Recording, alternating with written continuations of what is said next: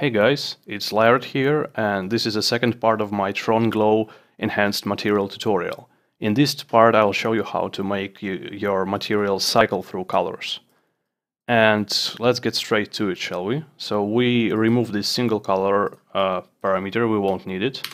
And let's start with the time constant, because we need to cycle through something, and this is the value that will change through the time essentially. So every other second you will see different color, or even every other millisecond, even so.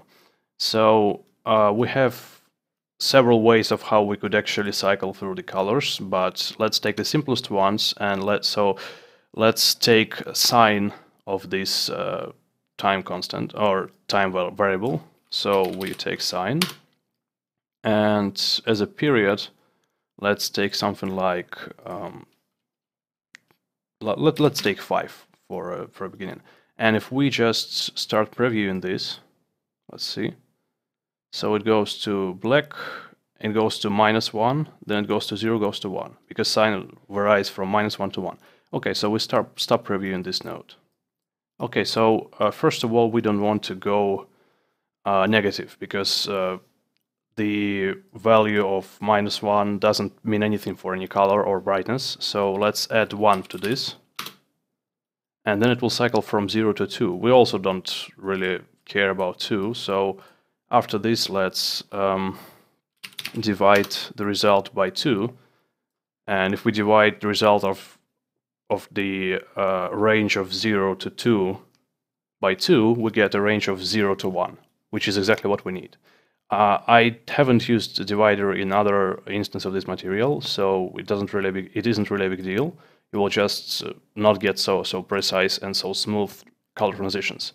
Okay, so if we just preview this now, we get this. So it cycles from black to white essentially, and that's nice. So let's stop previewing this one. Now this is just a one channel essentially for us. So what we will do is we will take a second channel, and second channel can be cosine, for example. Okay, and let's take the same period of 5 here, and let's see, let's do the same thing here, because the ranges for these functions are the same. Okay, and now let's preview this guy. Yeah, you can see that, of course, the variation is different because it's different function, but the idea is the same. So now let's just have these two nodes expanded and check these boxes there to make them live nodes. And after the initialization, you will get this going. Let's see.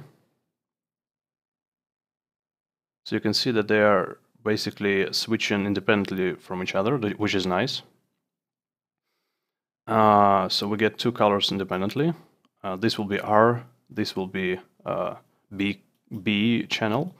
So we will need one more, and one more will be of course blue. Let's tick these off because they eat some processing power. So let's take one more of these, copy paste, Ctrl+C, Ctrl+V.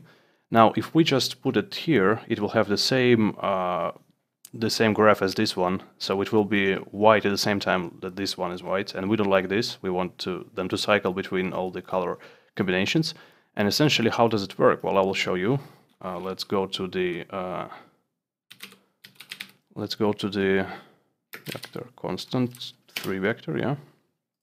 If I open this color picker and I just go here, yeah.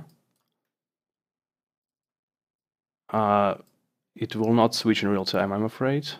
So, okay, let me just go to my map and take this material instance. Okay, now if I go here and I start to rotate this controller here, you will see that I'm cycling through the colors. And this is the kind of effect we want to achieve, basically. There will be some rough edges here, but it's all about, you know, achieving the right formula. And here also it's not a good spot because the blue is really dark, even if it's glowing. But the idea is that we will be cycling something like this one, like this way. And you can see how the RGB change through the time. Okay, so that's kind of effect we want to achieve. Now let's go back to our material. Now, we have period of 5, which is okay. So to make this one cycle basically asynchronously from the first one, from the first channel, we want to take the time and add something to it, and let's add 2.5 because this is half of the period of our sine and cosine here. So if we add them together, and again we go live nodes, live update, and wait a little bit.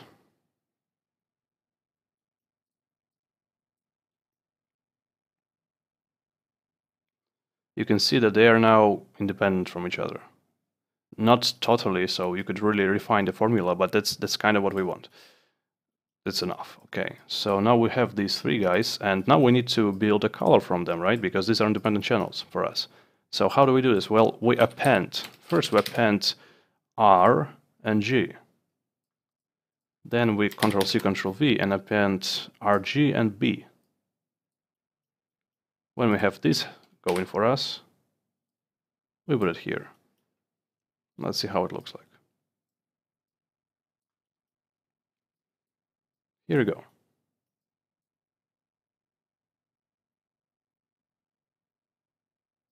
So the color is switching, but not as good as we would like to. Let me do something a little bit unprecise here. Let me add half of period to the cosine and see how well this will look like.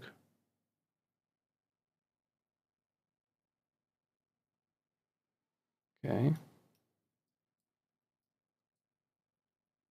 Doesn't really matter because the violet is coming from blue and G, I believe.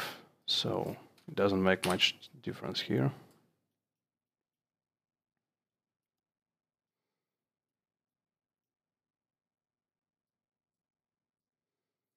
Let's wait a little bit, and here we go again. So this is the color cycling, and actually this issue with the material becoming too dark, I think I did resolve it removing the dividers. So let's just take a second and do that. Let's do it only for blue channel, see what happens. Yeah, it helps a little bit. But now we don't get red channel. So let's remove dividers from all three and see what happens.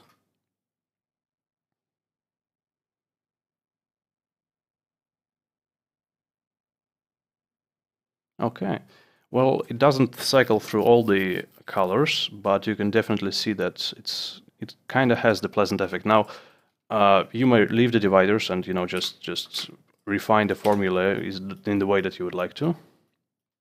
But for this tutorial, I'll leave it here. The main point is that you got the mathematical idea behind this color switching that we have now. This is basically the breathing effect, if we could call it this way. Now, how do we control this? Do we put any variables here? Well, I'd like to have a period variable controllable, but this is again you can refine the formula to use the period just outside the sine cosine nodes. What I suggest doing, of course, is making the period something bigger, like 15 and 15 and 15. And remember, when you change the period, you have to change this variable also. So half of 15 is 7.5, so just put it here. And now with the bigger period, the color switching is slower. And you can just adjust it to your needs. So this is very basic way of color breathing or color cycling.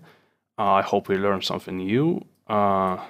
Thanks for watching, and I hope to see you on my channel. Stay tuned for new tutorials. Bye bye.